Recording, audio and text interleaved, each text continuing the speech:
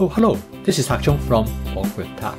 Welcome to my YouTube channel. If you enjoyed this video, please like, subscribe and share. There are many ways to cook teriyaki chicken. This is one of the ways which I usually cook when I have guests. This version is very popular for my guests because it has intense flavor. The chicken is in a heavy sauce. So okay, let's go into the kitchen and have some fun. I start with 1 tablespoon of canola oil in my Cucina 14-inch stainless steel wok. I season the wok with my spot seasoning method. For this dish, the wok needs to be well seasoned, otherwise the chicken will stick and burn. I'm going to cook an 8-ounce portion of chicken. I velveted the chicken by coating it with cornstarch. I then laid out the chicken with a pair of tongs. I'm going to pan fry the chicken just for a few seconds because the cornstarch provides the chicken a light breading. For me, other than the wok spatula, the tongs turned out to be probably the second most useful tool for stir fry. The tongs is particularly useful in the case of pan frying the chicken. As you can see, I can turn the chicken individually. This way, I can cause some charring on the chicken. By now, it's good enough for me, so I switch to my wok spatula. Without any questions, the wok spatula is far more efficient for stirring the contents. The stainless steel wok spatula is designed for this purpose. It is better than any other type of stirrers. As you can see, the chicken cooked very quickly, and by now, the chicken is probably about 80% cooked.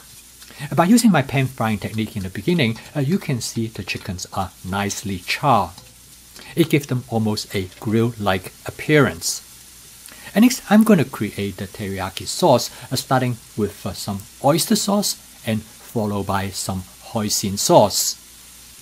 At this point, I do not add any fluid to the wok because this is the best way to concentrate the flavor on the chicken. By taking this approach, the chicken will take on intense flavor. So to create a sauce for the chicken, I'm going to add some water.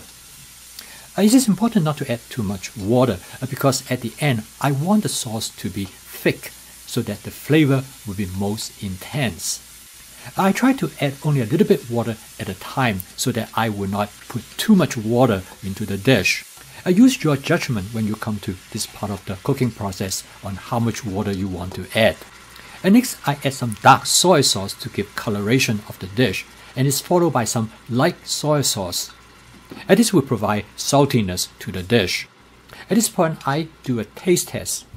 The next important ingredient of the teriyaki sauce is sugar. This tremendous amount of variations actually depends on how much sugar that you're going to add to make the sauce. The final part to make the sauce is to add cornstarch.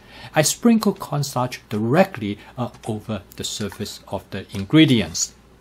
At this point, I have shut off the heat because I do not want the temperature of the sauce too high. That will cause clumping of the cornstarch. If you worry about clumping, you can suspend the cornstarch in water first. I like this method because it saves a couple steps. As you can see here, the sauce has thickened significantly. This is how most people like teriyaki chicken. An intense saltiness, sweetness, and savory. So when you use my fast cooking system with flavor chasing, advanced prepping, stir frying, and template-based cooking, you can cook any type of chicken anytime you want.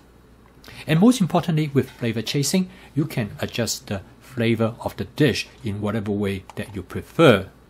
And with advanced prepping, you have chicken already in the freezer that you could thaw out in about 10 minutes. Finally, I garnish the chicken dish with some scallion.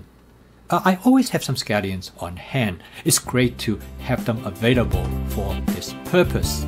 This dish turned out to be excellent as a wok exercise for you to gain greater familiarity of your wok.